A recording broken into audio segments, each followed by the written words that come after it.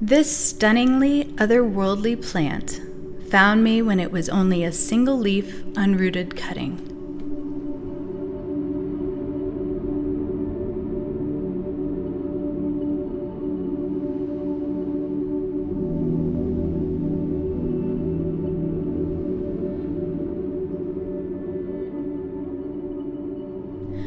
I stumbled upon this species at a rare plant shop called Botanica's.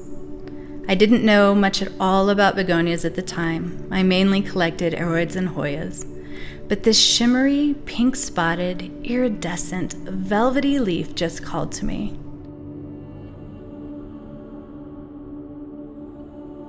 I decided to try my hand at a whole new genus of plants, and I'm so incredibly glad that I did, as she quickly became one of my most coveted plant friends.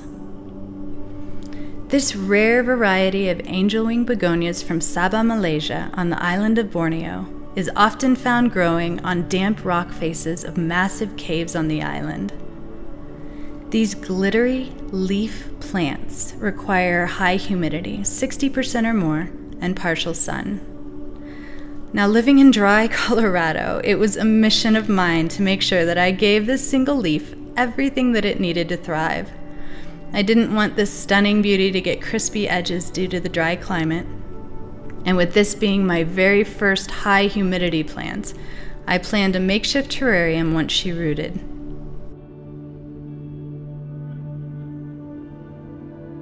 Surprisingly, my lone leaf rooted in water in just a few short weeks, much like a fast-rooting philodendron cutting.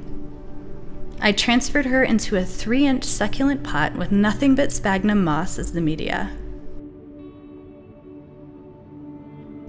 I used a cheap, straight-body, wide-mouth glass vase turned upside down over the cutting to create a high-humidity environment, and placed her in indirect sunlight about 10 feet away from a west-facing window.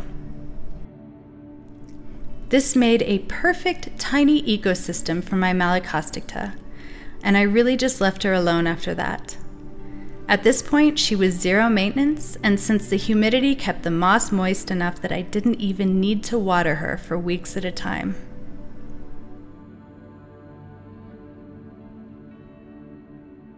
It took only a couple weeks to sprout her second leaf, and then she grew a new leaf every 1 to 2 weeks after that.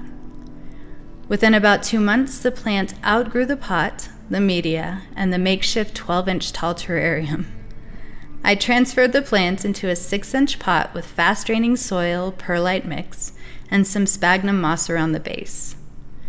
I didn't find a vase or a terrarium that was large enough to comfortably fit this fast-growing species, so I got creative again, and I lined the bottom of a large glass salad bowl that I didn't use very often with rocks.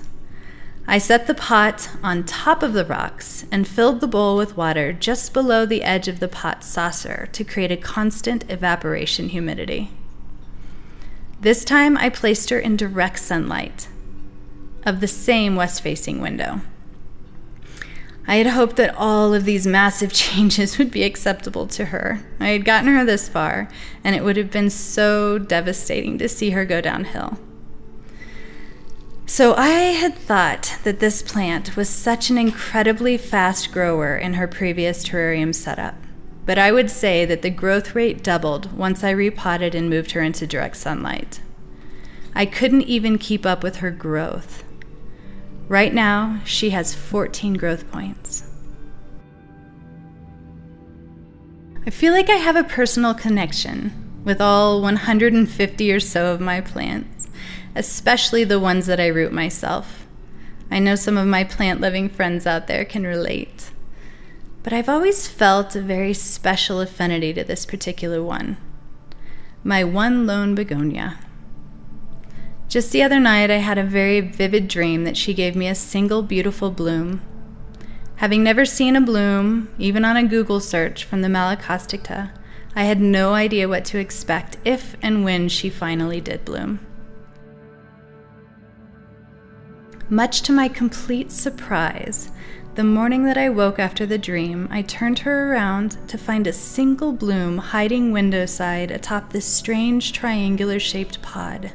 It was nearly identical to my dream, and I could also see another one forming down the stem. Her first bloom happened around 6 months after the cutting rooted. As one of my most stunning and unusual plants, she still is my one and only begonia, though once the weather turns warmer for plant mail, I am so excited to explore more varieties of this incredible genus. If you also live in a dry climate like me, please do not discount these amazing tropical and subtropical plants. It's pretty simple to create a lush environment with very little money or time. I wish that I had had more confidence in creating a conducive, high humidity environment for them so that I could have experienced these kinds of stunning plants earlier. If you are able to find a Malachosticta cutting, please do not hesitate for a moment to grab it. She will absolutely enchant you at first sight.